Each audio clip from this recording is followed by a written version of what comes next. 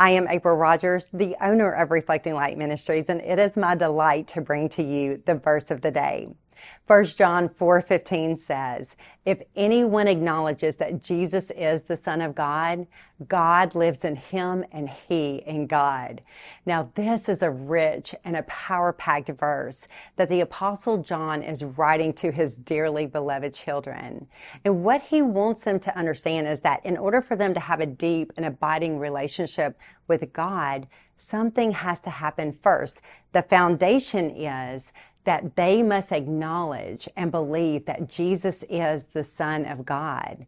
And the same is true for us in our everyday lives. You know, if we want to have a relationship with the Almighty, first we have to confess that Jesus is the Son of God. It can't just be head knowledge. It has to be heart knowledge. And as we confess those things out, it opens up the door for us to have a relationship with the living God.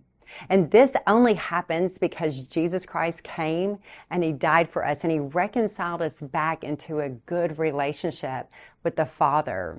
And as we see this, we get to dwell and we get to abide in him day after day.